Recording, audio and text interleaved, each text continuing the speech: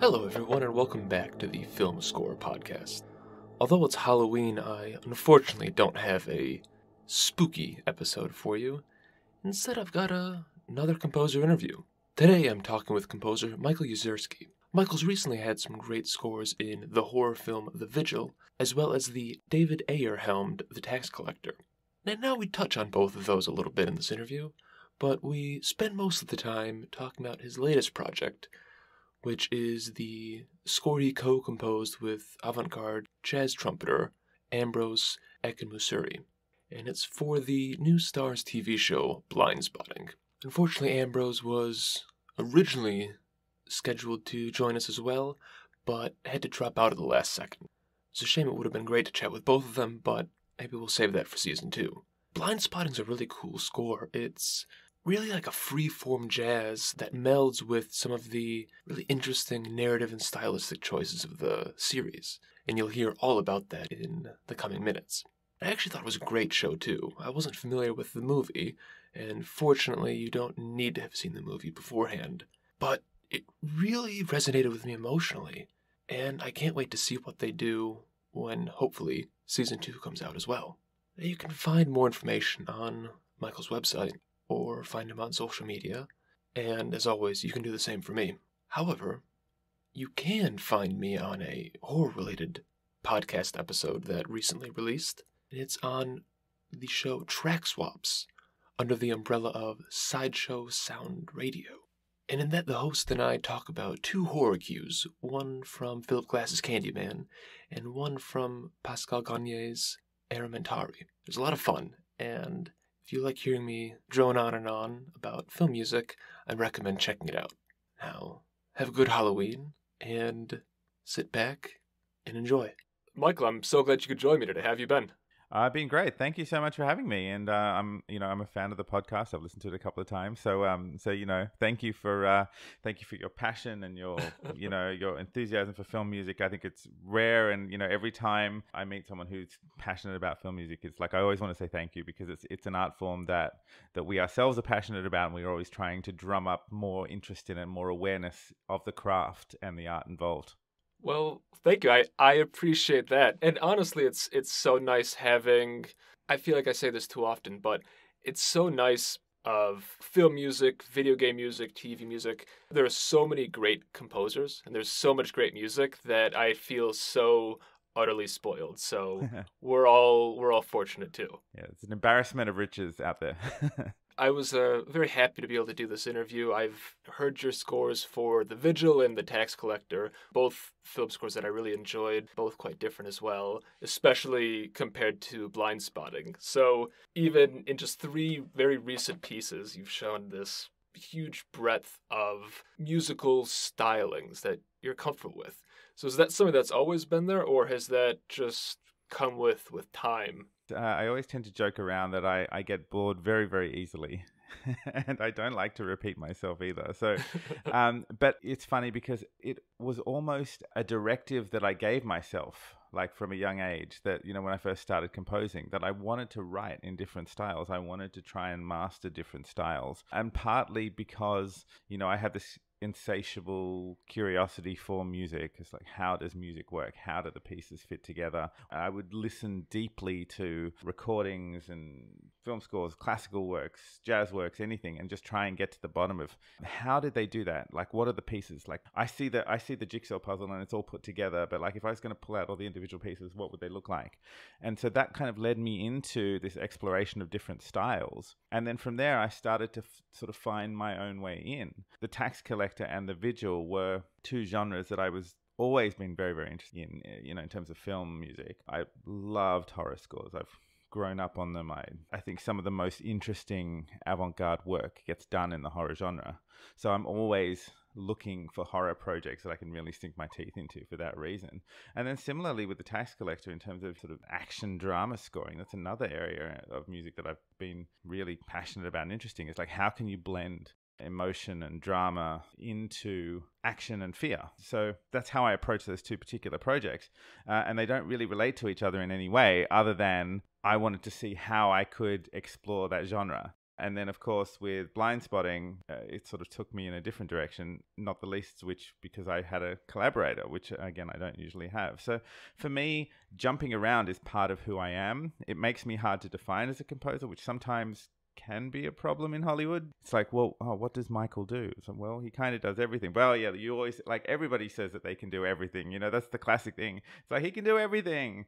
And it's like, well, in my case, it's hopefully true, at least in some certain genres. Well, that's where I haven't seen the Blindspotting film, and unfortunately I checked and I couldn't find a score release for it because I was very curious as to, is there a musical through line or is the series something totally different? But for people who haven't seen the series yet, it's much more jazz-based score. There's a lot of almost free form in it, and I think part of that comes through in there's a lot of spoken word, almost rapping, like poetry breaking the fourth wall, and the music can serve as a backdrop of that. I loved that aspect of the series and your music because it reminded me of some aspects of beat poetry where you had these poets giving spoken word performances while there was a jazz band in the background and merging the two art forms. So I don't know if that's something that you and Ambrose drew on, but I immediately made that connection and made it all the more powerful and interesting to me. Yeah, well, to your first point, there's no real through line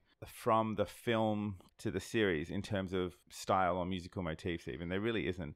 That was very deliberate. The series of Blindspotting, while it takes place in the same world with a couple of the same characters, it really is tangential to the film. So it's an offshoot. And so we made the decision very early on in collaboration with the creatives, with Raphael Cazal, David Diggs, Keith Calder, and Jessica Calder, that the world of the television series, the musical world of the television series, was going to be different. And part of that was aided by the fact that we brought in Ambrose, to work with me. And we had this very, very equal collaboration. We decided we didn't want to bring anything over from the film because that would sort of imply, in a way, that the music of the film or the melodies that I wrote in the film had sort of some sort of superiority just by the fact that they already existed. And we didn't want that. We wanted to start from scratch, to start from zero and build from the ground up. A lot of the feeling of the television show comes from that collaboration, comes from sort of throwing ideas back and forth from Los Angeles, where I'm based, to Oakland, where he's based, and just coming up with a sound that was unique and different and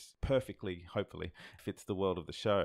In terms of the free form and the beat poetry that you were talking about, that is one aspect that was in the film. The characters do this wonderful breaking the fourth wall and sort of seamlessly gliding from dialogue, or what we would understand to be traditional dialogue, into verse. And the score in the movie and in the television show kind of navigates that transition without making it obvious. So, it's not a musical. That was very important back in the movie and with the television show. It's not like now we're into verse and a song starts. The transitions have to be seamless. We don't really, as an audience, want to know from the music that we're entering a different narrative technique. It's the technique itself of sliding into verse that is the carryover from the movie. But the musical underlay is quite different because Ambrose brought a lot of his aesthetic to the score.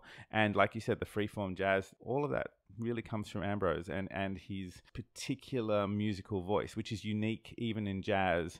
He has this incredible tone, which is, to me, unmatched. I've never heard anyone get a tone out of the trumpet like he gets. He is a master, and he brought, not just as a player but as a composer, this incredibly unique perspective to the music of the series. To your first point, I think it's really impressive how seamlessly those transitions are in the show. And it's the same thing with the ballet sequences, or kind of and I don't want to pigeonhole it just into that because it's a broader expressive dance that comes in and out too. And it just comes really naturally. Like you said, it's not a hard break of here we are in traditional dialogue and traditional acting and whatever, and then bam, okay, now we have this set piece of a big dance number. It just moves right through. The dancing of the verse comes in, and then it slides right back out. That has to be a little difficult to have the music from the traditional, what we'd say a traditional TV, to then slide into those and then slide back out. Was that a challenge to make it so it isn't an abrupt, obvious change? So the process of the show was quite interesting. I think it's worth talking about that and how the creative development behind the music was expressed to us. We started composing in November last year, and this was actually before they were shooting. And we were given a few scenes that needed to be choreographed on camera. For those of you who haven't seen the show, there is an on-camera chorus of dancers, and they're the same dancers through the 8 episodes, kind of in different roles, playing different roles, but always as the on-screen dancer chorus. And we were given a couple of those moments prior to the shoot to explore through music. We were given the brief of, this is what's going to happen in this scene. This is what it represents. We need about 2 or 3 minutes of music. It's going to be at the end of episode 4. It's going to be in episode 8. Go. And that was kind of it. So the question was, what feeling are you trying to evoke? Is this a slow piece? Is it a fast piece? What are you hearing? There's a little bit of back and forth. But then apart from that, we were really left to our own devices to explore the sound world. And these were the first pieces that Ambrose and I wrote together. So they actually became the perfect vehicles to begin a collaboration. One of the pieces was actually the piece that ends episode 4. We call it Childhood. It's the dance through the house. And it's represents 2 of the legacy characters from the film growing up from childhood to adulthood as the camera pans with them through the house. And we were only given about 2.5 days to write the piece. I think the choreographers called us on a Monday and they were shooting on Wednesday. They're like, hey, we have this idea. Do you want to? And so we wrote it really quickly. Ambrose wrote something, then I wrote something, then we were just basically building this track, sending it back and forth until we had something, and then we sent it off. And pretty much that version, that initial kind of demo version that we did, is the final version that you hear. Like it didn't really change. And similarly with episode 8 as well, there's a dance that the character Earl does in episode 8 that we wrote early on, and pretty much that final version, it just really didn't change. So those 2 pieces, and actually a few of the other dance sequences were kind of unique in the process. When we got to the other side of the shoot, a lot of the pieces to camera were shot without music behind them. So it was then our job to transition them from score or traditional score to these narrative sequences, to these pieces to camera, then back into traditional underscore, without sort of implying to the audience that something had changed.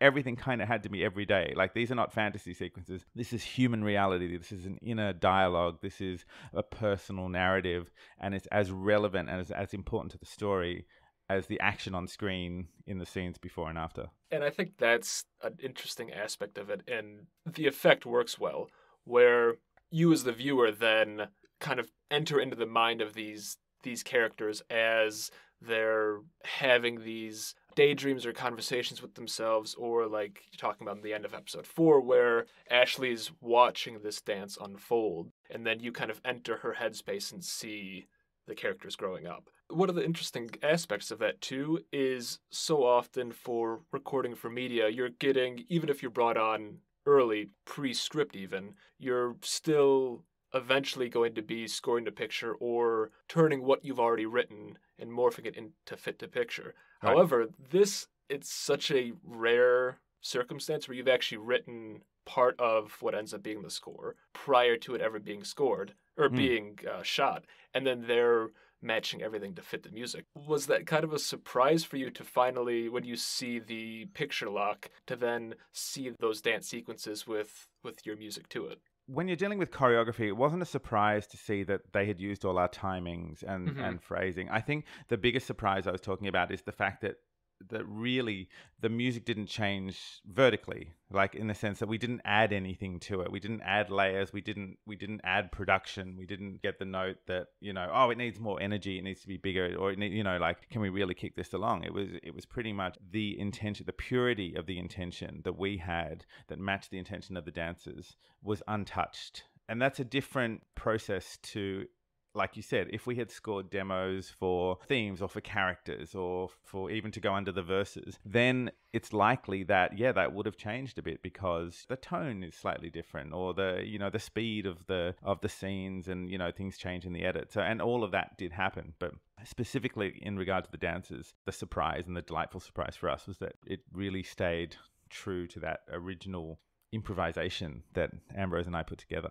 And I think that's a great example of it, where it sounds like in this project you two had far more creative freedom than I think happens a lot. Oh, definitely. Yeah, no question. I think the trust that was put into us by Keith and Jess, Rafa and David was extraordinary. And not only that, I mean, they matched us. Obviously, I'd worked with them on the film, but they knew Ambrose's work and they had this idea. They were like, well, you know what? We should bring these guys together because we love Ambrose's sound. We love the music that Michael did on the music. We actually think that something greater could occur when we put these guys together. And I would argue that it did. You know, that I think that we brought different perspectives and different life experience to the music.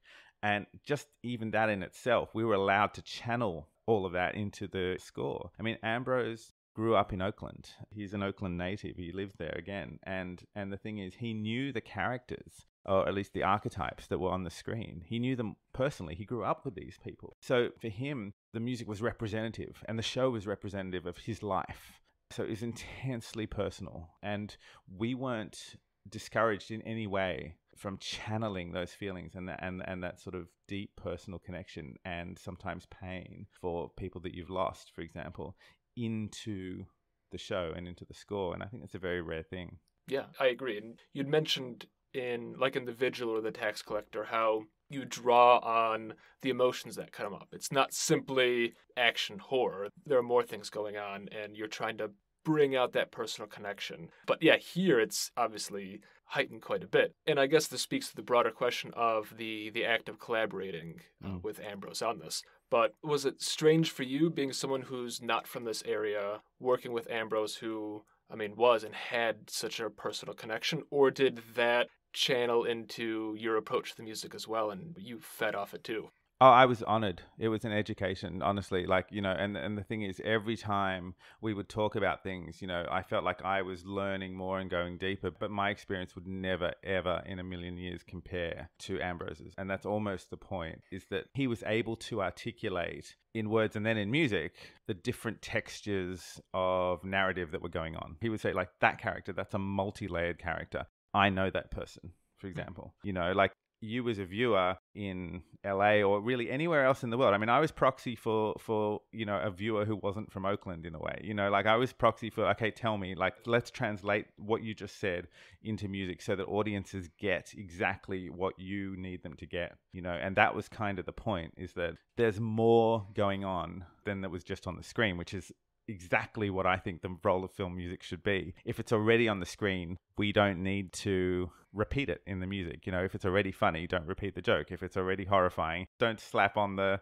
scary sounds, you know, if it's already there. So, and similarly with drama, you know, if there's more information that's needed, if there is more complexity that's needed, that's what we can bring. And I think those were the types of conversations that Ambrose and I had the whole way along. And I think that comes out a lot because I'm a white guy from the suburbs, so I am very distant from the goings-on in the show. And yet both, I mean, the show and the music amplifies this, the personal connection that you can draw and the emotional connection. I mean, there were quite a few moments, especially late in episode 6 and in episode 8, that the whole series is emotional, but I mean, those like very much impacted me. And I think one of the aspects of it that comes out in the music is there are often times where what you're seeing on screen has a melancholy to it, and that's in the music as well. But there's also this undercurrent of a hopefulness or an optimism that comes through the music and plants the seed in the viewer's head of things can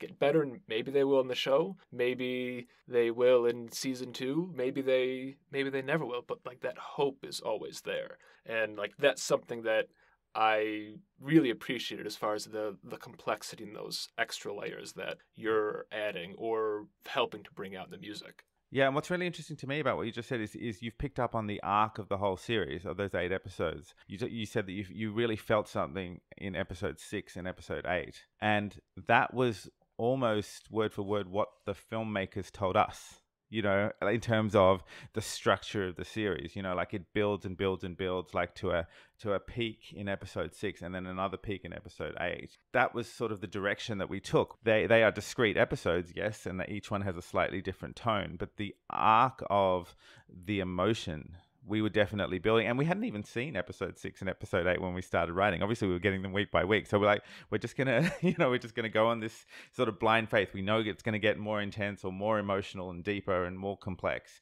and so we were just kind of going with each episode and building and building and building, like knowing that there were these kind of peaks coming up. I swear no one told me that in advance. That's great. No, I'm really glad. But going back to the collaboration aspect, obviously composing for film or TV or any media explicitly has a collaboration with the director, producer, sound design, everyone. But for most composers, there isn't that collaboration in the composition itself. You'd mentioned that it isn't something that's regular for you, and I'm sure that it's some point you have worked with other composers. But what was the process like working with Ambrose? Was it something that when you knew that you were going to be composing with someone else, that it was an exciting new opportunity and new way to work and to get more influence from another great musician? Yeah, no, absolutely. I mean, like I said, I hate repeating myself, in terms of I want every score and every sound to be unique. So when this possibility was floated, I was like, hell yeah, I want to do that. Of course I want to do that. So even though, yeah, like you said, I don't really work with other composers. It's not something that I've done. I did it back in Australia 10 or 15 years ago. I worked with a famous violinist down there. So I knew the sort of the broad rules of composer collaboration, but every person is different. So I think the main thing is that when you are working with a composer, it's sort of like being in a band. Like there is no authoritarian voice, right? There is just suggestion. There's no right answer or wrong answer, or there's no you have to do it this way or that way. It's really just, what do you think of this idea? Do you like it?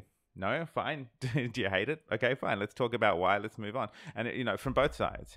And so it's actually quite a beautiful thing that it's almost like there's no ego involved. That you're just really focusing on the scene. It's like, what works best for the scene? What's the sound that's going to do it? Does this melody get too much in your face? Does this step on the dialogue? Does this particular chord progression track the emotional arc of this scene? Or is this one slightly better? And I guess the difference is when you're composing by yourself, you're making all these decisions and having all these arguments in your own head, and you're never translating those thoughts into English. Whereas in a collaboration, you ask those questions of each other, you talk. What was fantastic about this particular collaboration, and partly it was COVID inspired, was that Ambrose and I spent hours and days on the phone before we wrote a note. We had written those dance pieces early on, but then there was a little break while they were shooting. And during that time, we just really got to know each other as people. We got to know each other about, our life experience, where we came from. Like I said, I'm from Sydney, Australia. I'm from the other side of the world. We got to know stuff about each other's kids and school life and just life in general. We talked about life philosophy. We talked about music, not just film music, but all music. We talked about art. We talked about, I don't know, anything, comedy, movies, you name it. And through that, what we were actually doing was developing a collaborative language. And so what we figured out is that we actually share an aesthetic for music in general and for what film music can be. So even though we naturally write in slightly different languages, although they sort of came together, our judgments are pretty much identical as to what works and what doesn't work. So it was a very easy collaboration from that respect. We never really disagreed on anything musically because we were like, yeah, does that work? Yep. Is that better? Your idea is better than mine. My idea is better than yours. Yep. Fine. Yep. Present it. Let's go. So.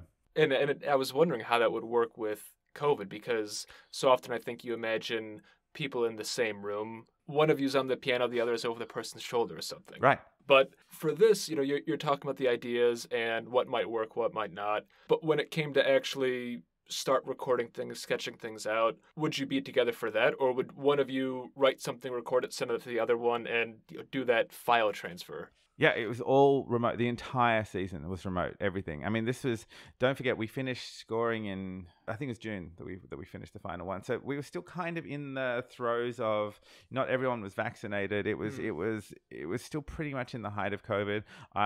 We both have young kids. We weren't particularly keen on exposing them, to like, shall I go for a drive up to Oakland and then expose myself and then bring it back to the house, or should he come down to LA? So all of those decisions came into play. And then we added to that the advantage of being able to work remotely so fluidly and so easily. We were working in Ableton Live. We were sending just sessions back and forth. It was super easy and it was just working. What's interesting, I think, is going to be season 2, because I'm going to guess, and that we're really going to try and get in the room together quite a few times. So, it would be interesting to see how the season 2 music compares to the season 1 music, because it will be different. Yeah, interesting. Was this the first project that you had scored remotely? I don't remember. I know the Tax Collector, I think, came out earlier this year, but I don't know when it was scored. No, it was the second one that I had worked on during the pandemic, and then there's been a couple since then. But yeah, it was definitely a new experience. The project I had just finished before Blindspotting was also strange, because that was the first online screenings that I had been a part of. So we were doing reviews via Evercast and things like that, which is now of course common and old hat, and nobody blinks an eye. Like, we all review everything on our laptop and headphones and whatever. But this is the first time I was like, I'm not in a mixed theater. Like, I'm not listening to everything. I'm not hearing the music in surround. Like, this is weird. But then it was fine. So when the recordings actually happened, is the remote recording an extra obstacle for you? I mean, did that take some getting used to? I know you just said that you had another project beforehand that was like that, but is it still an additional hindrance, or are there any bonuses to that you don't get live? Well, we were recording as we were going. So as Ambrose would come up with an idea, he would go into a studio and just record it. And same with me and my pianos and synths here. But I'm very accustomed to remote recording. I've done a lot of it. I've done a lot of recording even before the pandemic in Europe and even in Australia. So nothing was particularly different for me. It just couldn't leave the house at the end of the day. But other than other than that, it was a pretty normal experience. I guess the only thing where we felt like, wouldn't it be great, is wouldn't it be great if we could if I could come up to Oakland for a week and just sit in the studio, or Ambrose could come down to LA, and it just wasn't possible on Series 1, but hopefully on Series 2. Yeah, and I think that's one of the things that you think of with jazz in particular, that it's like this living improvisational thing that is 2, 3, 4, however many people in a room playing, and something evolves. So I think that I don't know the sound and the changes that you two might make come season 2, but certainly could be something that will add an extra layer or affect some changes, maybe overt, maybe subtle, but will be something to look forward to. Yeah, it's interesting. I have no answer. I don't know how it's going to go, but I'm excited. Well, cool. I mean, that's exciting, and I know obviously you're not sitting here thinking, what am I going to do for the next season? Because this first one has already just come out. Yeah. But what else are you thinking about? What are you working on? What's in the pipe, and what else is forthcoming? Oh, right. Well, I mean, so I'm working on there's nothing I can name right now. Okay.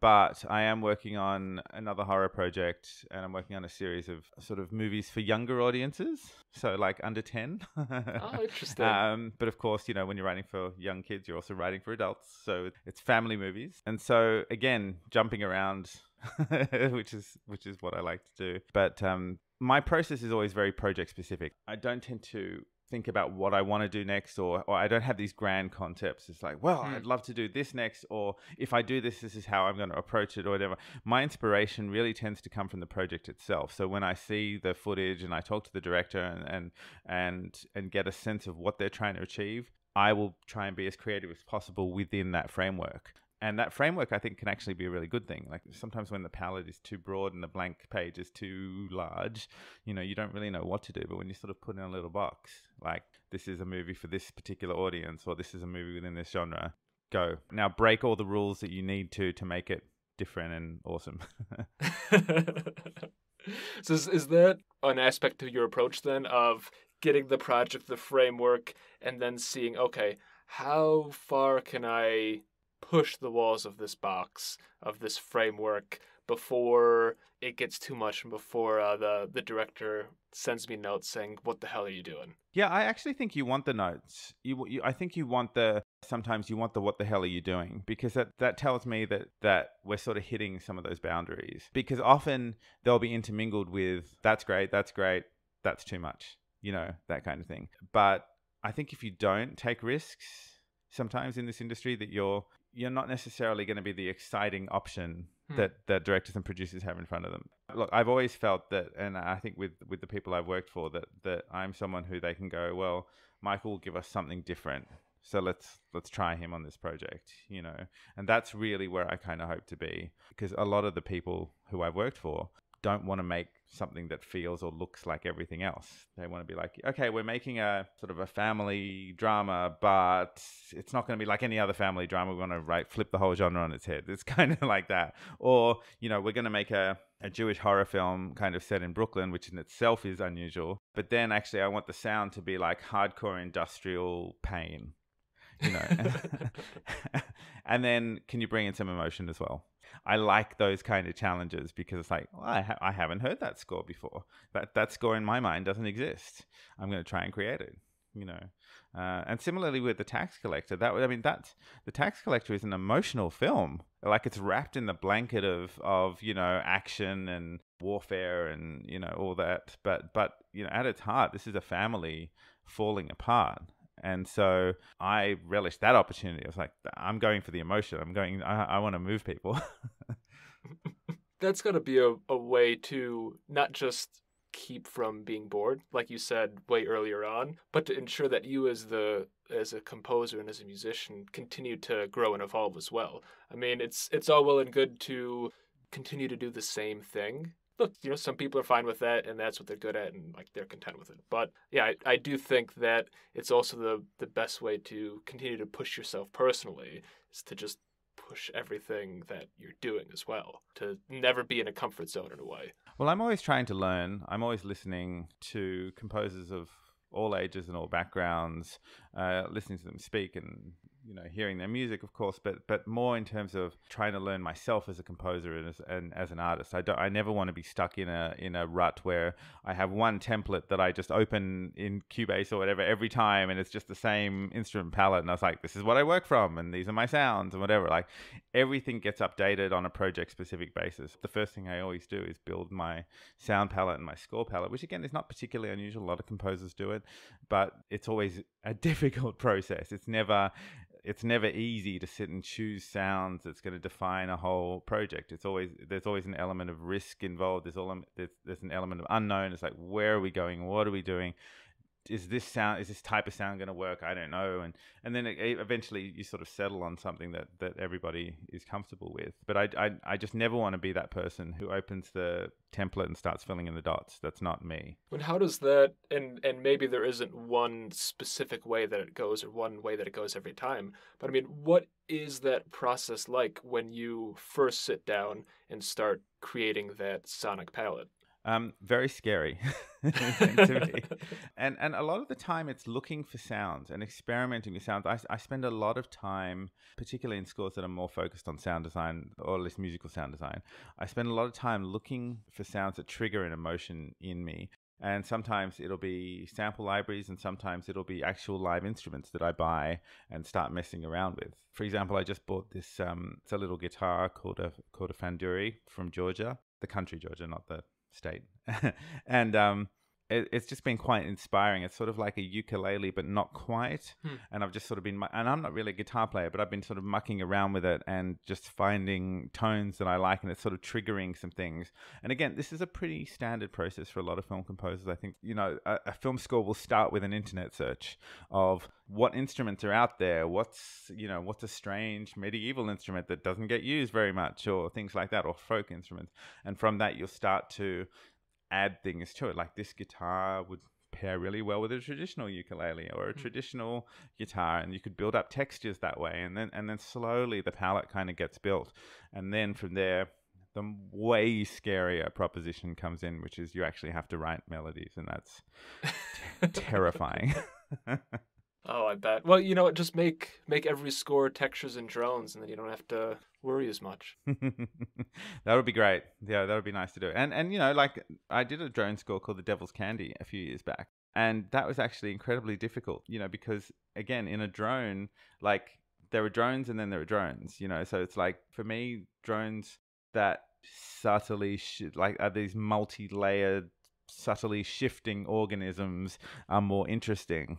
But then, of course, you're talking about a 40-layered 40 track drone, and also, and then it takes a while to put together. So I think with creativity, you kind of want to push yourself to where it is uncomfortable. You never want to sit back and be like, I held a note down the keyboard, that's done. You always want to just kind of get into that uncomfortable realm of terror and exhaustion.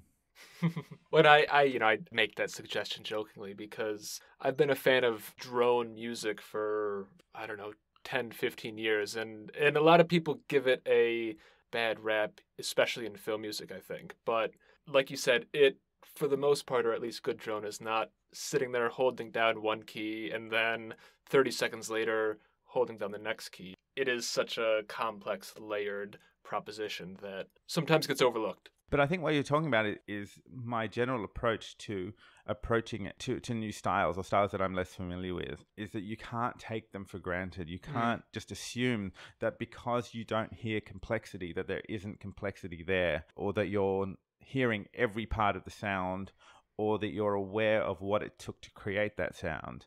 And I think a lot of, let's say, simple music, whether it's drones or whatever, gets written off for that reason, because audiences don't really understand. Okay, yeah, it may be just like 3 piano notes over a paper bag spinning around in the wind. But to get to that point, to choose those specific notes, to layer up this kind of really subtle, soft textural pad behind it, that takes years of experience to know how to do that, years of experimentation, and years of trial and error, basically, to get to that point where you're confident enough to present that as a cue. And so it's dangerous, I think, to be dismissive of simplistic music.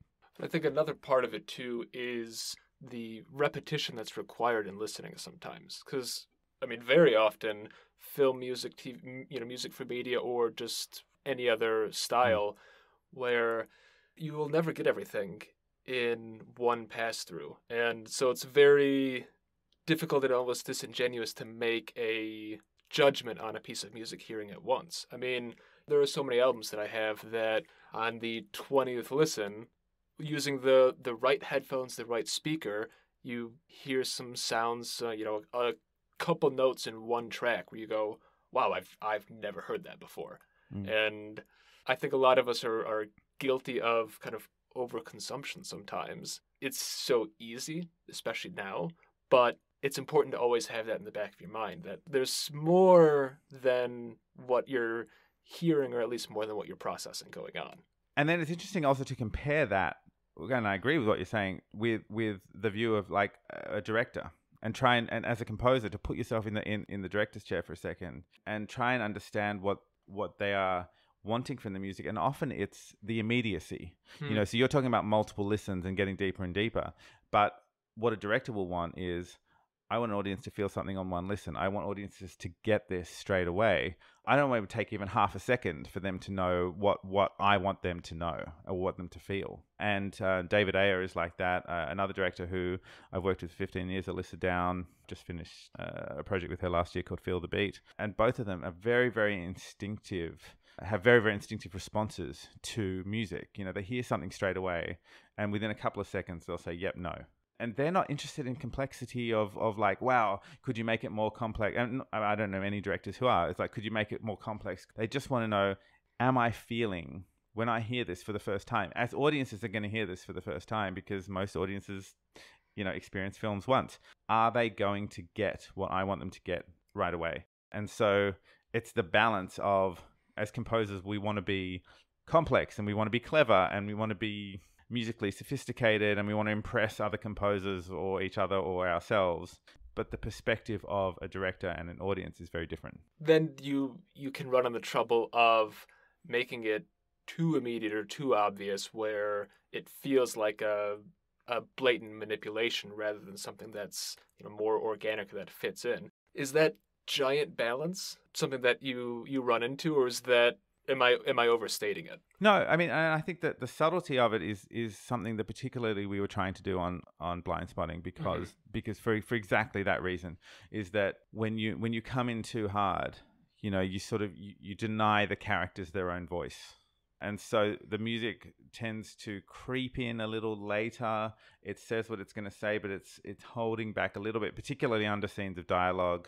It's not stomping on you. We're not using big, heavy strings and things like that. And there is a place for that, of course. But in a show like this, where dialogue matters, where the rhythm, even when they're not talking in verse, like the rhythm and the tempo with which they speak matters, these characters. So, yes, exactly. So the need for subtlety was paramount, and yet at the same time balancing that with the need for really creating that emotional punch. And I think when you also add in that there are numerous needle drops in the show as well, there are all these different elements going on, Mm. and you're balancing the music not just between your music and the picture, but also these other elements too. From the viewer perspective, it does seem like such a delicate balance that, fortunately, in my opinion, always stays balanced.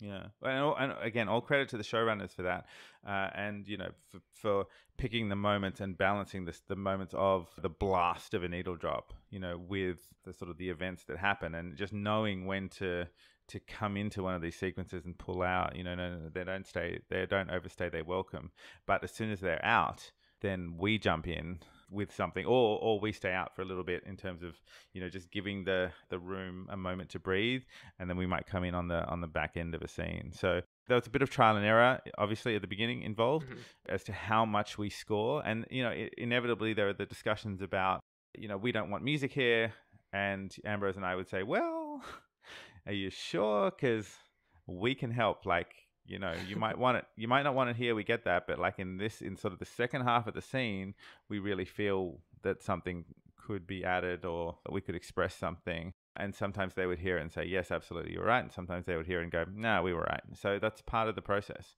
So I have one more blind spotting related question before we start winding down a little bit, and it's the hardest hitting one of the interview so Okay. far. So Ambrose briefly appears on screen as a trumpeter in episode 8. Yes. So were you jealous that he gets a cameo and you didn't? I if I had performance skills like he did, yes, I probably would have been jealous. But there's nothing really that I can do. I'm the guy that turns up at weddings and people are like, "Hey, there's a piano in the corner. Michael, play something," and I'm like, I can't play anything. Like I mean, I used to be a piano player and a clarinet player, but I don't. I have no repertoire. I play the computer. That's what I do.